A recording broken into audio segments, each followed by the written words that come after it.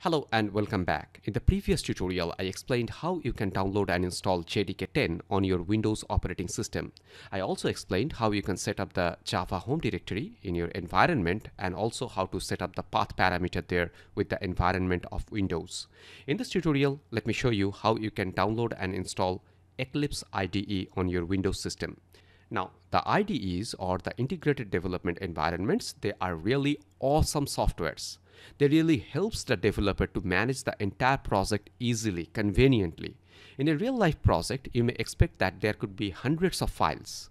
The source files are there. Along with the source files, there could be external library utilities, the database connections, and many other things that you need to manage within a single hood. Now, managing all of these files in a folder manually is really going to be troublesome. Now, IDEs are really great tool. They will help you to manage all these files within a single environment, and you'll be able to manage the entire project, and you'll be able to execute the entire project, debug the project easily within the environment. In that way, IDEs are really helpful to the developers. There are many IDEs out there for developing the Java programs, but I'm going to prefer Eclipse IDE because that's the industry standard. You can use NetBeans or IntelliJ IDEA, whatever you wish. That doesn't going to make any difference, but as far as this course is concerned, I'm going to use Eclipse IDE. So let me go ahead and show you how you can download and use Eclipse IDE on your Windows system. You can follow the same procedure for Mac as well. Okay, in order to download the Eclipse, you need to go to the Eclipse homepage, www.eclipse.org. That's the URL for Eclipse homepage. Hit the return key on your browser after typing that. And here it is. This is the homepage of Eclipse. Now on the top right corner, you can find the download button. Just hit on that download button. And in this page, you can see the download options there. Now, when I'm recording this video, it's Eclipse Oxygen version. It's just not going to make any difference if you are using some other version of Eclipse. Now, instead of hitting this download 64-bit button, I would recommend you to hit this download packages link. Now, this is going to give you several options, and you could choose between 32 and 64 bits. So just hit on this download packages link instead of that download 64 bit. So I'm hitting on this link there, and it's going to take me to the other page. Here you can see that there are different options with the Eclipse IDE that you can choose. Now, if you are interested of writing C and C++ program, you can download this particular Eclipse version. Now, since we are interested of writing Java, I'm going to download this one, Eclipse IDE for Java EE developers. EE means Enterprise Edition. Now on the right hand side, you can find that there are two different flavors available, 32-bit and 64-bit for Windows. So I'm just hitting on that 64-bit. And here in this page, you need to choose this one, this zip file. So I'm just hitting on this Eclipse Oxygen zip file, and it's going to ask for the location in my computer. And here we go. I'll choose the YouTube tutorial folder under my C drive that I created earlier. Now here inside of this folder, I have created another folder there, as you can see, Eclipse IDE, and I'm going inside of that and hitting the save button, so that zip file is going to be saved here in this folder. So the download has started, and it's going to take a while depending upon your internet connection. So I'll pause this video and let the download be completed. When it's done, I'll get back. Okay, the download is complete, and let's go inside the folder where we have saved that zip file. So I'm hitting that show in folder link, and here it is. So now what you need to do is to extract this zip file. Please make a note of this. The icon here that you are seeing may be different on your computer. Since I have that WinRAR installed in my computer, that's why it's appearing like that. But if you do not have any RAR or zip utilities installed in your system, this icon may be a default zip icon of Windows. That's just a yellow icon. So you just need to right click on this, and in that case, if you do not have any RAR or zip utilities installed, you'll find extract all option here. Just hit on that. Okay, so the file will be extracted. Just don't double click on this and go inside. Okay, if you do not have any RAR or zip utilities, you may see that as default yellow icon, and if you double click on that, it will be opened and you can see the Eclipse folder inside that. Now that's not going to work. Okay, what you need to do is to extract this first. So just right click and find extract all if you do not have any rar or zip utilities installed. Otherwise, if you have these WinRAR kind of things there, hit on this extract here. So I'm hitting that. It's going to extract that zip file, and you can see that Eclipse folder is coming out of that zip file. So it's going to take some time. I'll pause the video and I'll get back once this is done.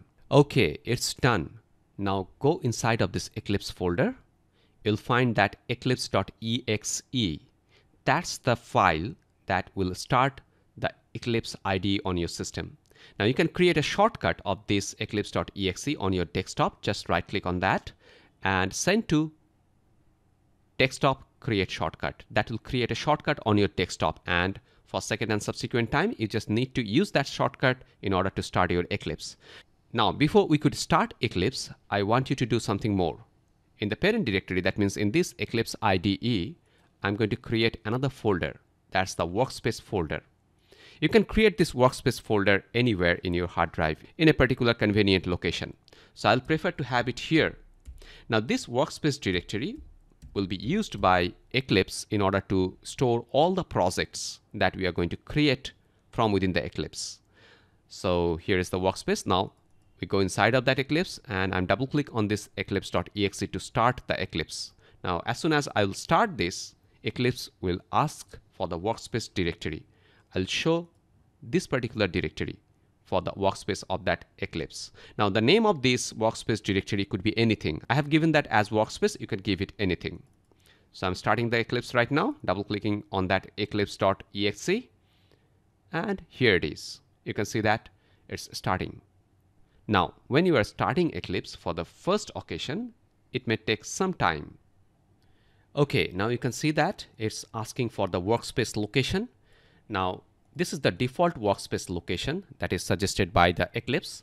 You can choose a different one, and I'll do that. I'm hitting on that browse button, just hitting on this browse button, and here we need to show that workspace folder that I just created. So in this, under the C drive, it's YouTube tutorial, and under that Eclipse IDE, and under that this workspace folder is there. So I'm selecting this, hitting the OK, and make sure that this checkbox is selected.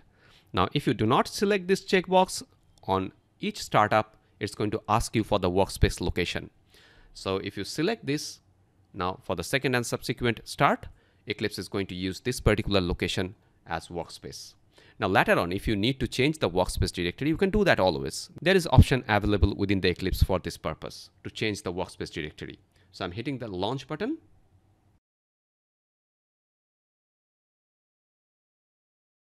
Okay, so this is the first look of Eclipse IDE. You can see that, right? And it's actually displaying the welcome page there. You can just close this welcome page and you'll get the entire environment visible on your desktop. On the left hand pane, you can see that this is the project explorer, and whenever you create a project, all the projects are going to be enlisted here. You can have all the projects listed here under this project explorer. Now if this project explorer is not visible like this, you can just go to window and show view, and under that you can find that project explorer. Just hit on this and the project explorer will be visible again. Now you need to create a Java project in order to write a Java program here within Eclipse. Before that, what you need to do is to do a little bit configuration. We need to show the JDK10 to Eclipse, because Eclipse is going to use JDK10 for the compilation and the execution of Java program. So you need to do a little bit of configuration. For that, just go to window, and this is only one-time configuration, and hit that preferences under Windows.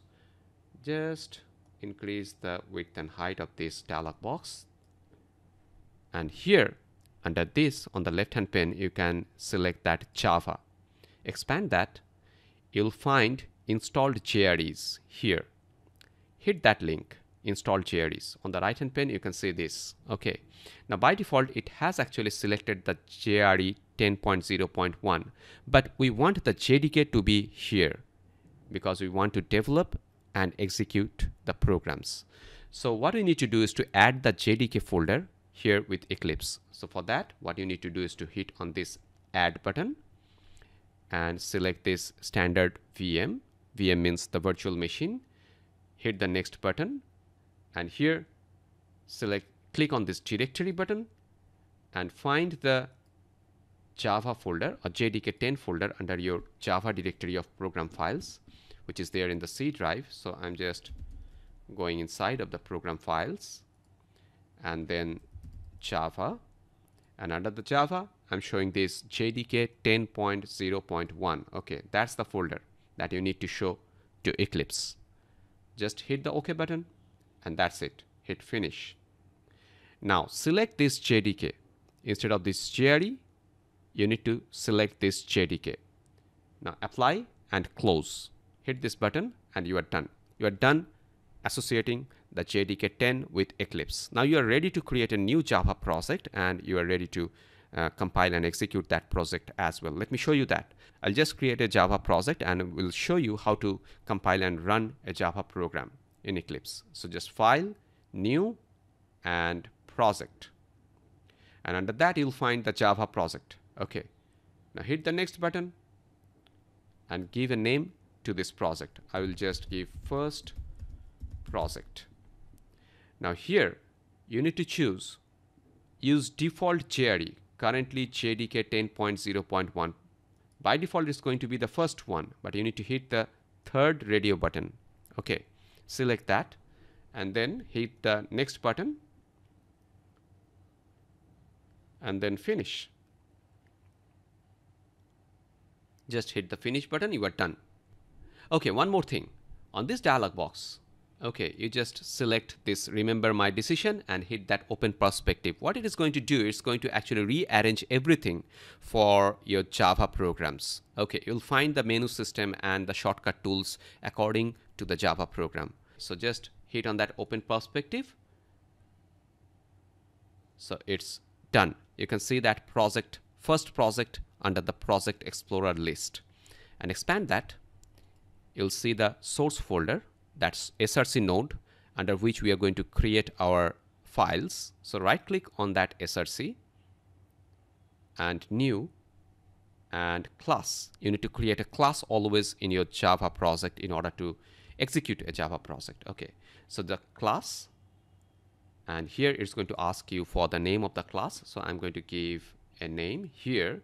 Leave that package empty right now. Unless and until we understand what is package, we are not going to give any package there. So just under the name, give hello. That's the name of my class. And here, make sure that this particular checkbox is selected. Public static void main. It's going to write that main method implicitly. So after selecting that, hit the finish button and we are done. So under that SRC, you can see that it has created that hello.java under default package. Now what is default package? I'll explain that. Don't worry about that right now. And also don't bother about this entire code. I'll explain each of the lines of this code later on. Don't worry about that. But we are just interested of running the Java program within Eclipse. Okay, so I'm showing you that how to compile and execute a Java program from within Eclipse. So that's system.out.println and hello world. This is going to print hello world into the console. Okay, now every statement in Java must be ended with a semicolon. So I have given that semicolon there, as you can see. And this is going to print that println is a method which is inside of this object out, and that out object is inside of this class, library class system. So don't worry about all these jargons. I will explain each of them later on. But println is a function that prints something, prints a string, double quoted string into the console. So that's it. So now if I execute this program, I'm going to get hello world printed into the console. Now, in order to execute this project, just hit this small circular green button. Okay, just hitting that will compile this project and it will execute this project as well. Or what you can do, you can just hit on this run and run, whatever you wish. So I'm hitting this shortcut on the toolbar and it's saying that it needed to save the file. So just select all and okay. and it will be compiled, and you see that at the bottom hello world appeared. I'll just increase the size. Here under the console tab you can see that hello world, right? That's the execution. Now if you have something wrong with your program, say I have not given that semicolon intentionally just to show you that Eclipse is going to compile and it's going to display all the errors there. So run and run. Now it's going to compile. So it's saying that error exists in the required project. So I'm canceling that. So you see that there is a small red line appearing at there where the error is right now. Okay, so I'm just giving the semicolon. You can just hover the mouse here and you can see that syntax error,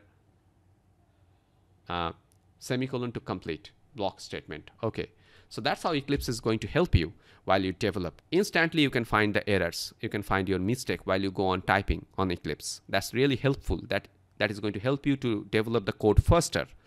Now these things are not going to be there with your notepad like things. So I'm running this again and hello world is there. So that is how you can use Eclipse for your Java project. I hope you have understood this and you can do that on your system. Now if you have successfully downloaded and installed JDK10 and also this Eclipse, then please write complete setup in the comment section. I want you to do that for me so that I could know how many of you have successfully done these things. Thank you for watching.